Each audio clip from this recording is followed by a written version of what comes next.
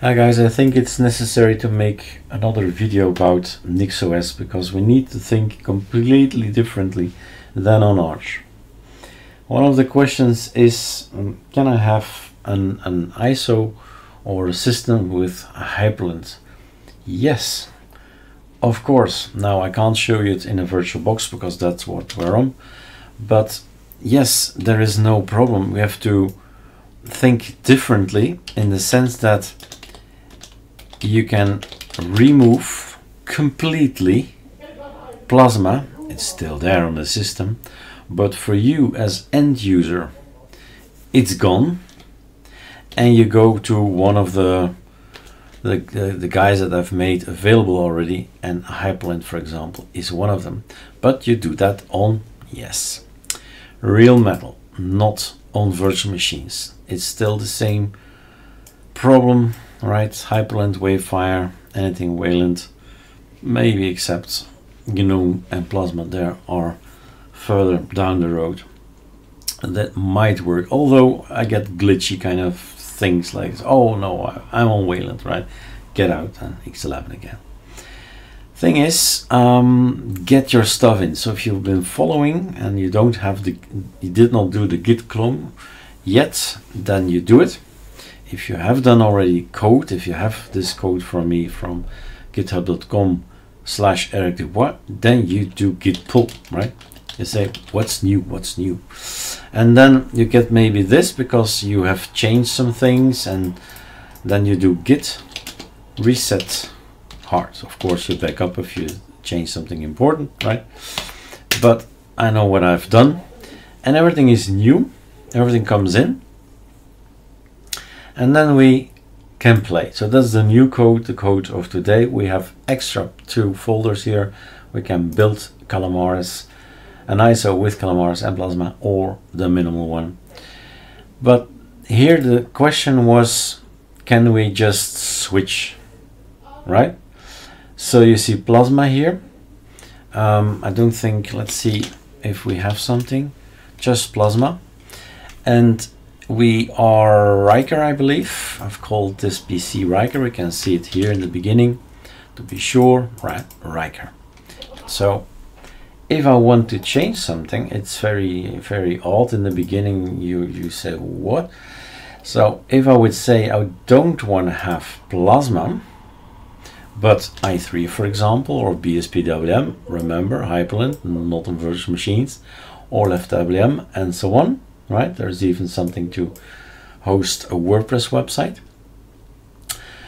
So i3 is in. Now I have to say Plasma is out. So somewhere Control F, Plasma, right? SEM, sure. I want to be greeted, right? Hi, and then log in, log out, stuff like that. But here, this one is out. I don't want the desktop manager Plasma 5. Enable is true. If I delete that, not deleting, but if I put a hashtag in front of it, it's for the system deleted, right? It thinks it's gone. And the only thing it sees, I want to have SEM, and up here I want to have i3, which is then again pointing to another file in the folder. Go grab i3, right? And you can change any of these things the way you see fit. Adding some stuff, auto tiling, D menu, i3 blocks, i3 status, that's just for i3, very typical applications. And all you need to do is run the script, which I've named rebuild, right? It's a whole process. First we had to copy, paste, and so on and so on. It was too tedious. So one word and the system is ready. Git pull, copy over the configuration, and now the actual machine, the next generation. So it's not that we're installing things. Well, it's not the ArcoLinux way of installing, let's do this and then voila. No. You build a new operating system, basically. You're pointing, all kinds of links will point to the store. It's filled with all hundreds of packages, thousands of packages. How many?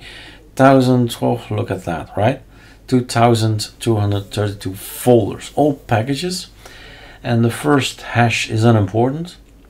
It's just the fact that it has a unique number, but this is yet another tool to display something. Here is cups. So these things, we recognize some of them for sure. And he's gonna say, in Plasma, grab that folder, grab that folder, grab that folder. But if we say Plasma is out, it's gonna remove all the links, and hopefully, right, we just have i3. So reboot, you have to reboot. Everything is changed. If you wanna see your future system that you've built, generation number 4, right, you have basically a new operating system, new generated, defined operating system. It is a bit weird coming from ArcoLinux, saying, oh, what's going on here? But here we are, right? Here we are. Super X, we log out. Let's see. Are we greeted? There is no Plasma. There is no Plasma. What even is more amazing, that we can't do an Arch or ArcoLinux, probably anything else, Arch-based for that matter. A Super D will not show you anything from what we would call in ArcoLinux the Plasma group, the Plasma meta group. None of the packages that have been installed, if you wanted Plasma, are still there. They're just gone. There are a few things that I have added extra, right? A few things that I say, I want to have this, I want to have that. But this is my choice.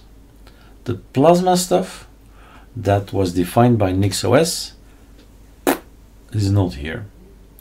That's how easy it is. So you have to think differently.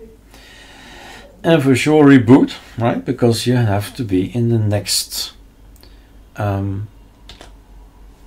let's do another reboot.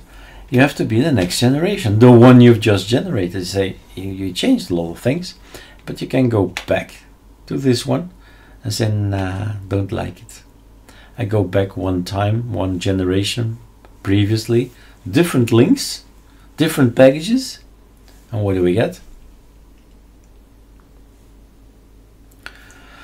That's of course as well a little bit of a selling point, right? We know this in other systems as well.